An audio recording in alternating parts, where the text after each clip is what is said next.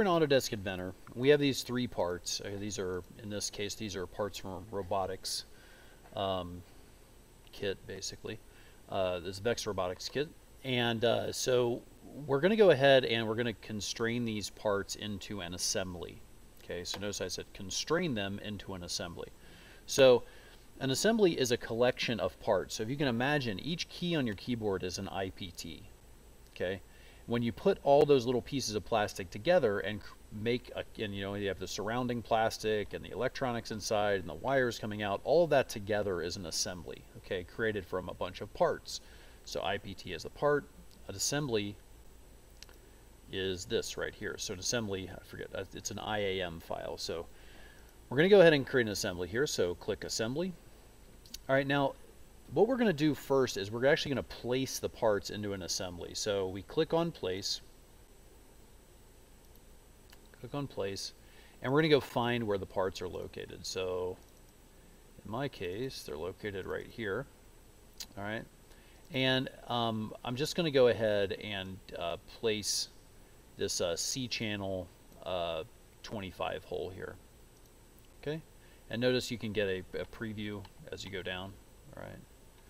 So let's go ahead and we're just going to do this one. Whoops.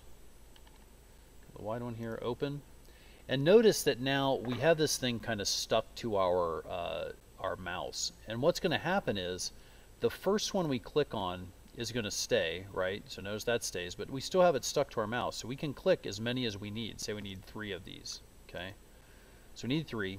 Once we're done and we've clicked each time to create a copy of it, okay, we're going to right click and click OK. And that's it. Okay, so now we have 3 copies. Now the first one I clicked is here, the second one is here, and the third one is here. Okay. Now what I can do in previous versions of Inventor, the first one that you click would have been what's called grounded. Okay, so grounded means so what I'm doing here is in the Explorer bar over here, I'm going to click on one. Notice how they highlight when I go over them in the Explorer bar. I'm going to go ahead and right click and click grounded. Okay, and that means that that one does not move. Notice the little pin that's in it. Now I cannot move it. See how I can't move it?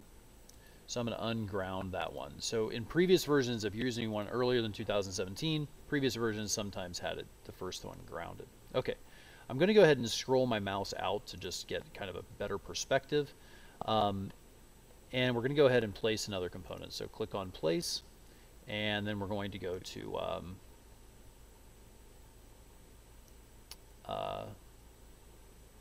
25 hole here and click open.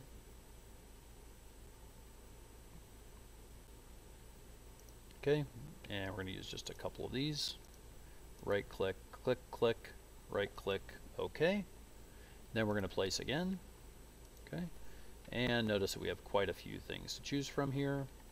Okay, I'm just arrowing down through them. Arrowing down through is a really great way to do this. Okay, so plate, going to go ahead and click OK, and click, click, click, right click, OK.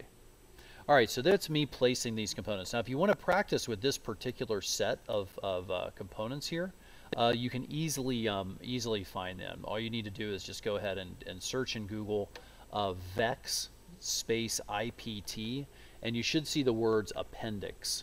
I think it's like appendix 9. If you click on there, basically what you're going to get is this thing that says Imperial. Okay. All right, so that's how you place components in an IAM. Best of luck to you. Good luck.